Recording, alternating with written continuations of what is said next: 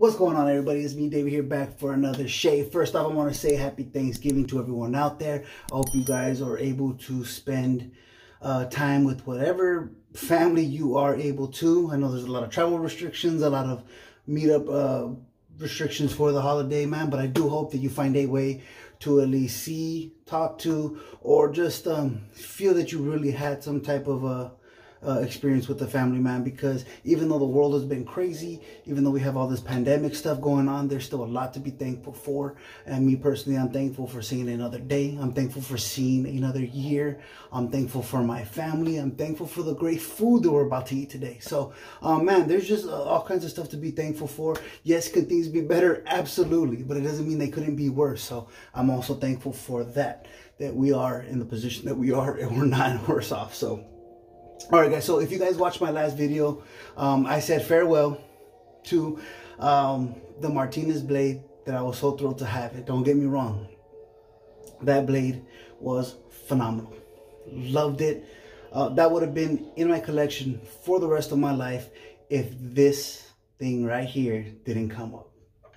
This baby right here was offered to me by my boy Joe, and I could not resist.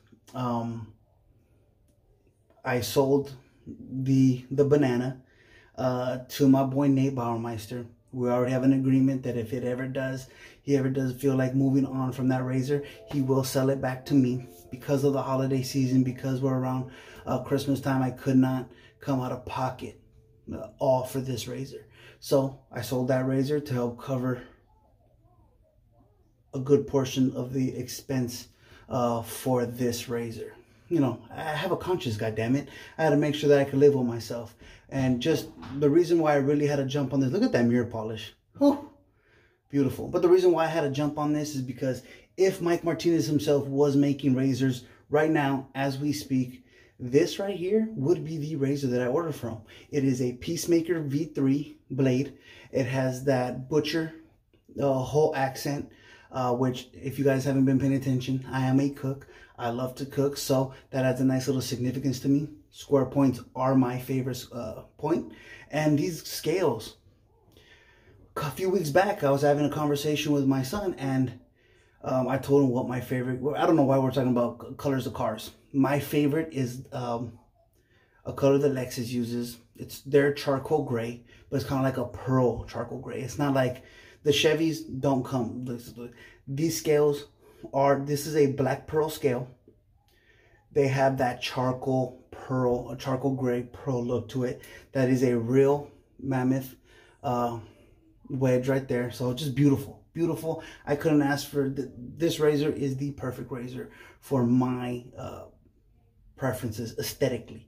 I did shave with this already. I know I cheated you a little bit, but I wanted a little bit of private time with this razor. So the first time I used it, I did go on my own.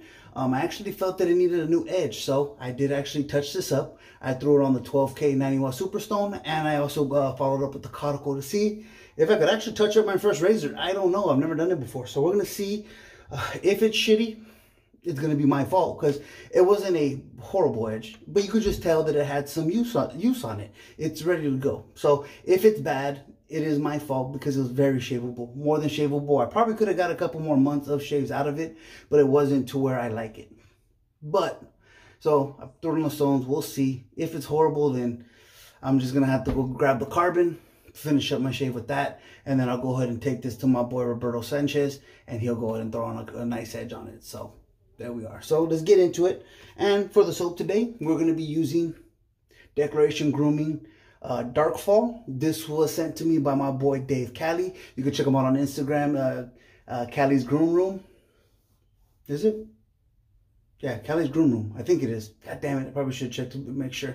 But my boy Dave Cali, he sent this out to me. He wanted me to try the Milksteak base because as of this point, I have not tried the Milksteak base yet. The last Declarations Grooming soap that I used was not a Milksteak soap.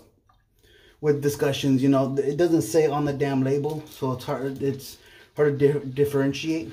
But people had told me that the Milksteak base weren't around yet when that particular soap was. So the odds are that it wasn't Milksteak.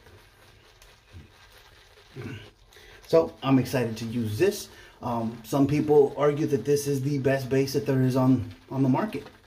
Some people say it's too finicky and they're not fans of it. So we're going to check it out. We're going to actually see. Load it up nice and heavy because I'm not familiar with this base. I will make an attempt to give it the very best chance for it to succeed.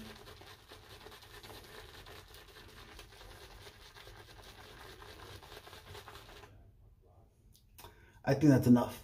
If it can't work with that type of a load right there, I just don't, it's not a good soap. So we're going to go ahead and go with that. I'm going to go ahead and apply all this extra proto lather. Look how it looks in the bowl though. That's kind of nice. That's kind of nice. People are saying it's super soft. It's soft, but I wouldn't really, to me, it's not out of the ordinary soft, but you know, maybe I'm crazy. It's a nice base right there. So this is plenty of soap. If it can't get it done with this, then it's just not, again, it's just not very good. I expect it to be good.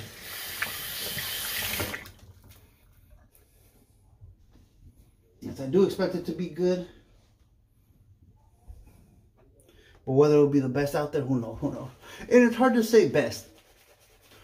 Ken just did a video of his, I don't know if his top bases or best bases or whatever. For me, I may do a favorite bases. And I'm no chemist. I don't have tests and all that stuff to be able to determine which one is in fact best for your skin. There's so many damn variables. I just don't know. I won't pretend to know. But there are certain things that I look for in a soap that make bases more enjoyable and to fit more into my preferences. So it's more of a thing of what are my favorite bases as opposed to what are the best bases out there. That's probably the best way. What are my favorite bases to use? You know, density of lather is something I look for. The weight of the lather on my face. How much coverage. I am a darker skinned individual, even though I am pretty pale in comparison to what I was. I think it was Nate that sent me a screenshot of how I looked back in, I think, 2018, February 2018. Many shades darker. That's, you know, all year round coaching football and then moving straight on to softball. That's when softball season starts. So I am significantly darker when I've had some sun. This quarantine has really kept me indoors, kept me from having the fun in the sun. So it's a bit of a bummer. This beginning lather looks absolutely fantastic. I am a fan of how this lather looks. I am a fan of how this lather feels. It does feel nice, dense, it's cool. Slickness, the way it lathers, how easy it is to load, how easy it is to lather. Oh, a bunch of different stuff goes into why I enjoy using a base. So let's get into it. Let's see if this retouch on this Martinez Peacemaker goes.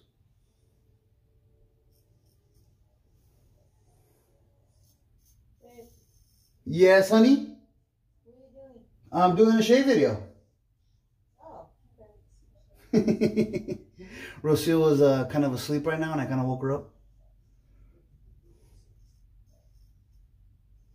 When I say kinda, I mean she was absolutely asleep and I absolutely woke her up. Oh, I think the refresh helps. Oh, yes, indeed. The true test will be the against the grain pass, of course. For those of you guys that are in the Lather and Blade Facebook group and had ordered a Money Pass shirt, I have submitted that order. Because it's so close to the holiday, they're actually off the rest of this week. So the order will start up on Monday. The actual process of making it, you know, that's kind of how it goes. I'm definitely not going to be mad at a small business owner for giving his employees days off for the holidays. So, you know, kudos to him. It would just be patient and wait for to get done. He did say it shouldn't take more than a week after stuff gets started.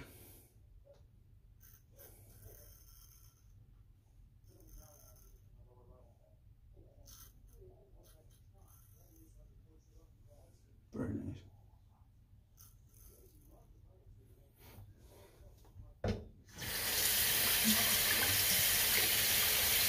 The only change to this blade that I would do is I would try to get it at least a half hollow. This right here is a near wedge. I do generally enjoy the thinner grinds. I like that feedback, but I think you guys can hear it. It's actually, you're hearing the sound of the hair cutting, so I'm getting some kind of feedback here, even though it's a beefy blade. Very nice. And this is no disrespect to any other custom razor makers, but I have used blades that are 8/8, 9/8, 10/8. They feel cumbersome and hard to maneuver. This one maneuvers really nice.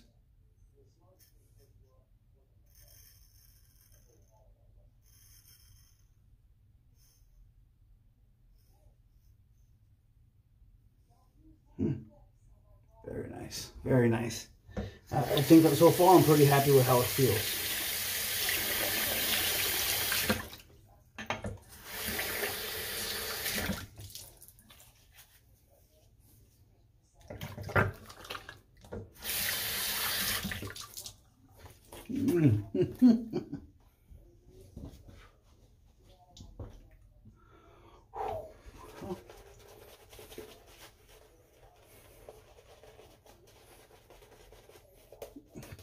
And what a cool pairing. I'm sure you guys seen it in the opening of this video, man. But what a cool pairing this brush is with that razor. They just look really good together. Close to just damn near looking like they're made for each other.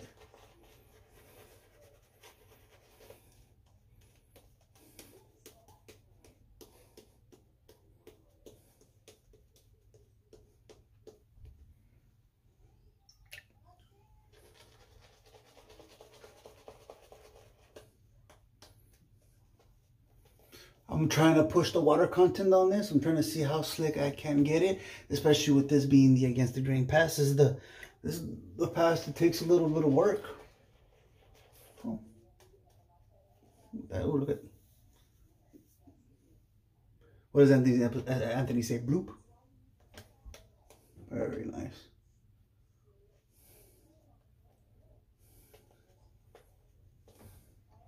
I think that's appropriate. Maybe even I may have even gone above and beyond on that one. I ain't tripping though.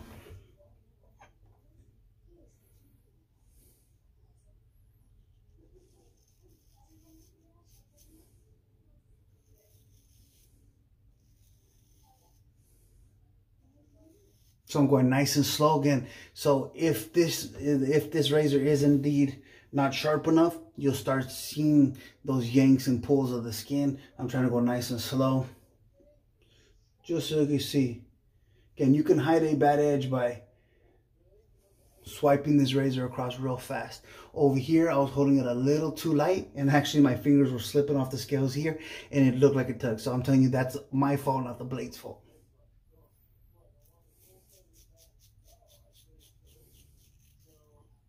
Oh yeah, that felt good. Much better. Much better feel than how it came. This is the first attempt I've ever done on doing anything on a custom razor. It is a little nerve-wracking. Oops, got a little stuff on. I will tell you, it's a bit nerve-wracking.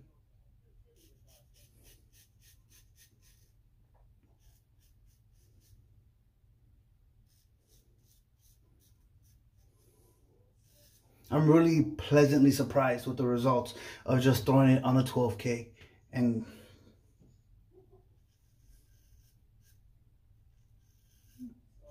going to the cuticle. That's first time I've ever done it with any razor, period. Probably shouldn't have tried it with the custom, but I did, and well, it worked. So I can say I probably shouldn't have did it, but I did it anyways, and it worked out well. So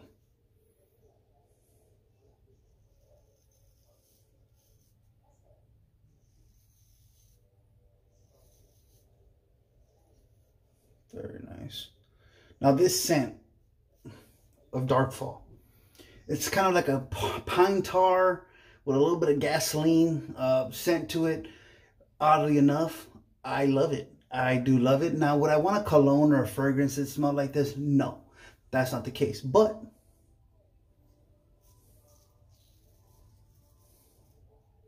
just for the sake of using it around the house, just kind of having it, or the experience during the shave, it's nice. It's a strong scent, at least for me. It's really filling up the restroom.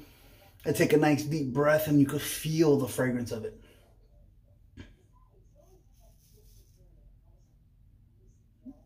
That pine tar smell. I grew up playing baseball, so pine tar is part of the game. Well, anybody that uses wood bats, kind of uncommon, but still.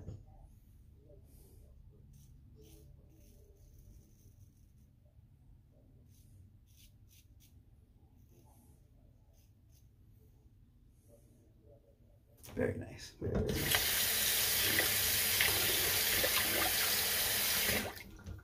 If you have one of these butcher holes in one of your blades, make sure you use some Q-tips. Get a little Q-tip, rub it around in there to soak up any of the water.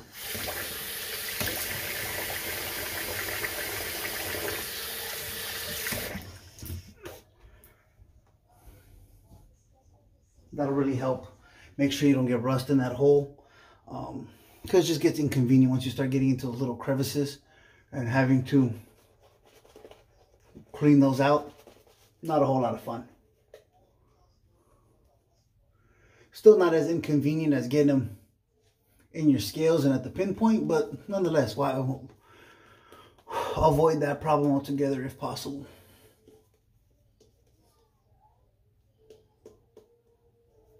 Very nice. I'll tell you, I am pretty impressed with this base. It's a good base. I know a lot of his scents aren't always a hit for people. Again, this is a weird scent, very outside of the box, so to speak, in terms of stuff that I would normally get, but it's really nice.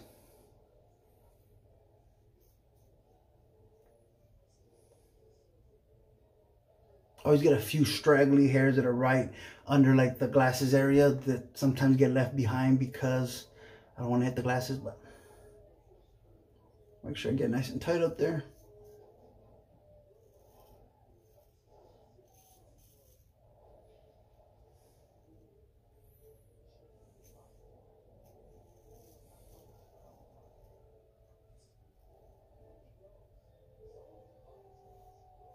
Very nice. Dude, I'm happy with that touch up. Like I really, really am.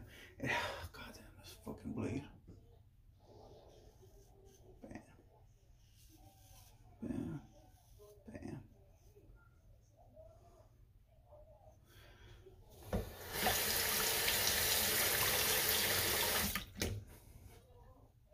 Bang.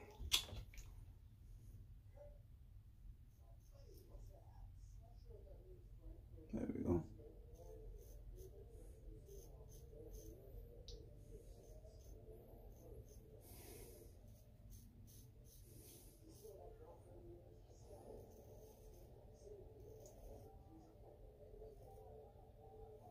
Get that nice straight line. Very, very nice.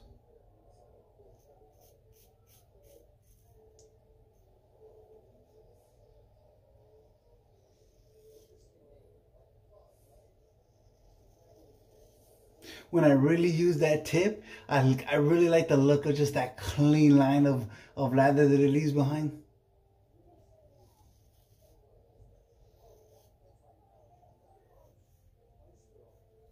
Very nice. Fuck it. I was in fucking good shape, baby. Well, no. I can't get into that right now. I'm going to go ahead and rinse this off. And we're going to get into the final thoughts of this maiden voyage. Well, not maiden voyage for you guys. The first time you got to see this fucking sexy bitch. I'm going to wash this off and I'll be right back. Alright. And we are back. I'm just going to go ahead and pat myself dry with the Lancaster towel. I use it with the damn leather thing and all on there. I just leave it. I don't detach it. Alright, so we'll get into the bit players. The co-stars, the guest stars of it. Decoration Grooming, Darkfall. Fuck, what a great base this is. Much better than that last base that I tried. And honestly, I don't even think it's close. That last base, wasn't thrilled by. It wasn't nothing to get excited about. It was good enough to use again if the scent and the price was right. This, flat out good. This Milksteak base is good. There's no denying it. I really did enjoy it. The post shave, I'm a little sticky, so it's not great. The immediate aftershave, that may be a low point of it, but it was slick. It was dense. The lather stability was great. The lather was easy to make, and I didn't find it finicky at all. It handled all the water that I put onto it very, very well. So again, the post shave isn't something to write home about. So that's something. But all in all, that was a very, very enjoyable shave. Yeah, it just is what it is. Of course, just in case you missed it, wolf whiskers, this beautiful, beautiful brush. Love it. And now for the star of the show, this big old beefy girl herself right here, the Martinez Peacemaker V3. Just beautiful. Look at it. Even with the soap scum and all the hard water and stuff, you can still see me through the damn mirror polish. Oh, it's just beautiful, man. Again, Joe, thank you so much for giving me the opportunity to own this razor. This again, write this down, screenshot it, mark the date. This is the ideal Martinez blade for me. Again, unless one shell pops up somehow, it's a full hollow or half hollow, this is it. Again, that grind is the only thing I would change on this thing. Love the scales, love the wedge, love the shape. I just love this damn razor. It is just that damn good. And for a big beefy son of a bitch, easy to strop. Easy to strop. The spine is just rounded off in a way that makes it really easy to flip. The thumb notch is big enough in order to get my thumb in there nice to do my rotation motions in it. It's just, dude, this is destiny right here. This was meant for me to have. I just know it. I feel it in my bones. And I just really appreciate it. Again, thanks again, Dave Cali, for allowing me to use that Declarations Grooming soap. I don't know if he gave it to me or just let me borrow it. I'm not sure. I got to ask him. Dave, if you watch, let me know if you want me to send this back to you. You know, I know you didn't like the scent, but you may like the soap nonetheless. So we'll see. So guys, if you made it to this point in the video, you know how much I appreciate you. Make sure you enjoy the rest of your day, your Thanksgiving. May your turkey be juicy and just all kinds of delicious. I know mine will be. And yeah, that's it, guys. So okay, stay safe, stay healthy, and I'll catch you on the next shave.